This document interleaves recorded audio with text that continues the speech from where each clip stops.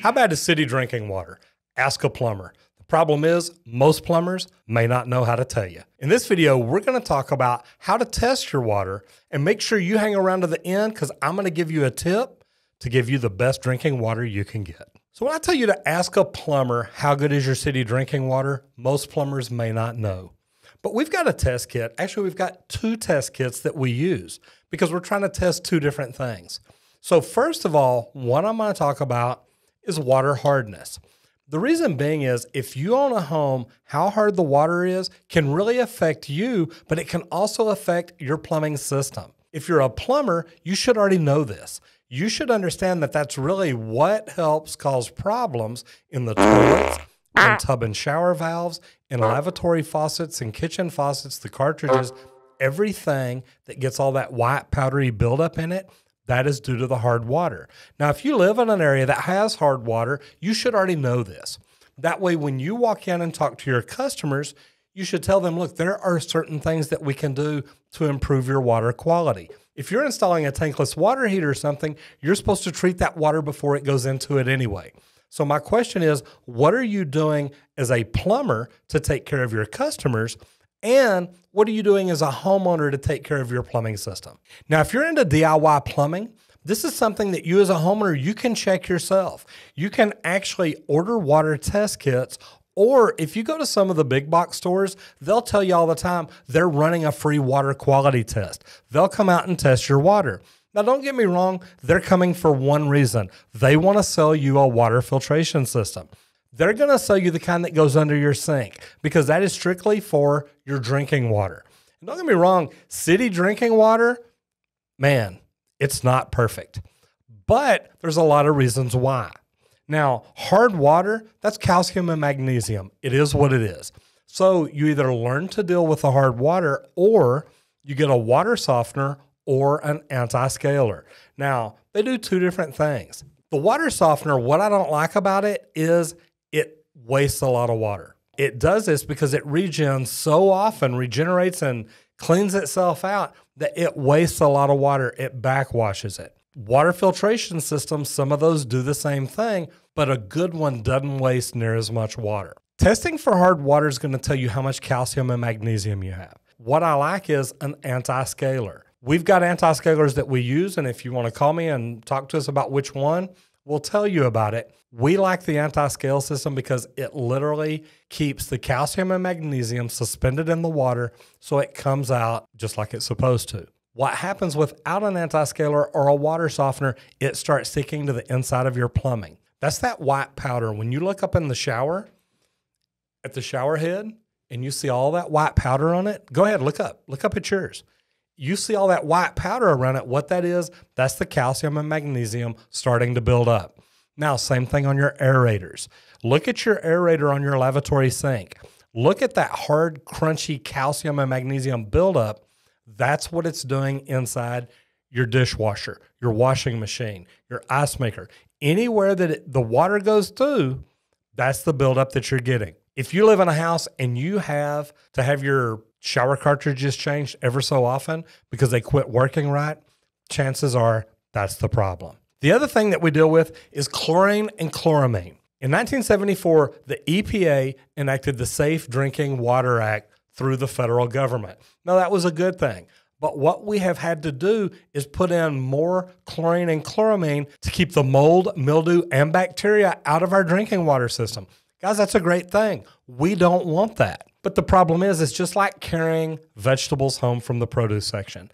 They've got pesticides all over them. That's good because it keeps the bugs off.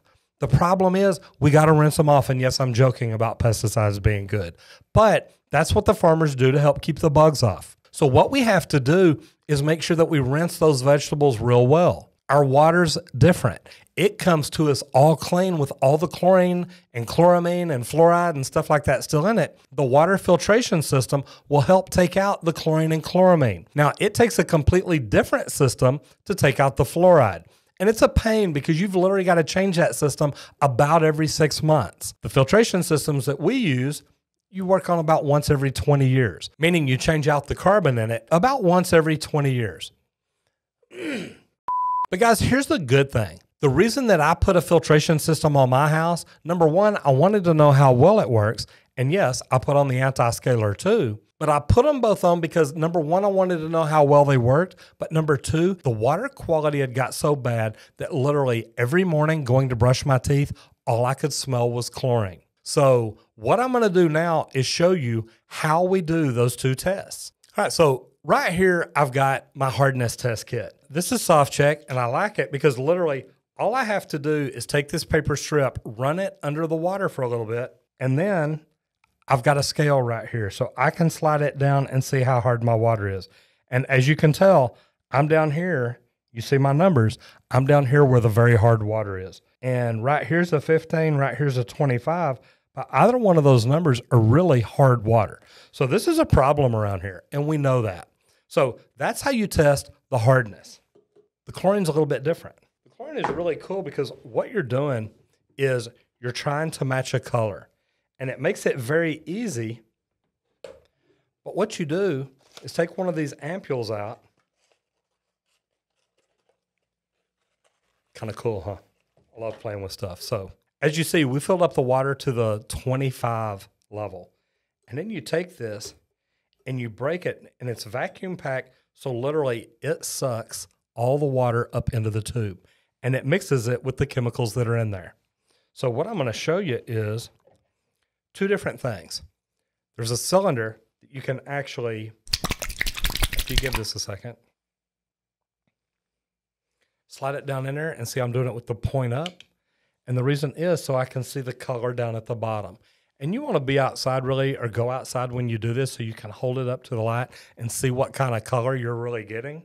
Another way to do this is put it right up here next to the ampules that they've already got with the different colors. As you can see here, we don't have a lot of chlorine in the water here where we're at. We're not at my house, so this is actually city drinking water and very low levels of chlorine. But remember, we're in the wintertime right now, so there's not a lot of mold, mildew, and bacteria growing in the cold water. In the summer times is when they really start adding the chlorine to help make sure that they kill off everything. So the water here right now, actually very good. Guys, why would you want to test this? Chlorine and chloramine are not good for you, but they're also not good for your plumbing system. And what I mean by that is if you've had to replace your flappers or angle stops or hose bibs or anything very often because the rubber gets eaten up, that is because of the chlorine in the water. It starts eating up that rubber and makes it really, really soft. Think about how much you're drinking too. When I tested my water at home, it was very, very high. There was actually 4 parts per million chlorine in the water at home, and a swimming pool's only supposed to have 1 part per million. So guys, test your water. And if you've got a water filtration system or a softener on your home, please do me a favor, leave a comment down below and let me know which one you have. If you have a softener or an anti-scale or something too, let me know about that because I want to know, do you just have a filtration system? Do you have a softener? Do you have an anti-scaler, or do you have a whole house water treatment system? Because there are all kinds of those around. Now for my big tip. Guys, a water filtration system is worth it. When the guys installed mine at home, I got home that night. And guys, you always see me with my Yeti. I drink pure water. I drink clean, filtered, bottled water that comes out of the big 5-gallon containers. And I do this because I like the high alkaline water, and that's what I get. But here's the thing. When I got home that day, the guys had left me a note at home and said, Roger, we know you drink water like this. Try water out of the tap and compare them. And I got to tell you, drinking wise, I couldn't tell a difference. There was no taste in the drinking water. The filtration systems that we use are really, really good. The hardness, guys, I don't have any problems like that anymore. My big tip is, look, if you're a plumber or you work for a plumbing company and you believe in water quality and water filtration, start talking to them about it and start studying and find out what system might be best for your area. If you're a homeowner, there's nothing I recommend more. Filtered water is going to be great for you and your family. Now, the fluoride, you're still going to get that. So if you have young babies, or maybe something else you want to do. But I'm telling you, when it comes to city drinking water, the Safe Drinking Water Act is great. But we need to keep the chlorine and chloramine out of our homes and protect our families. Guys, I'm Roger Wakefield, Elite AP, the expert plumber. And I'll see you on the next video if you don't get flushed.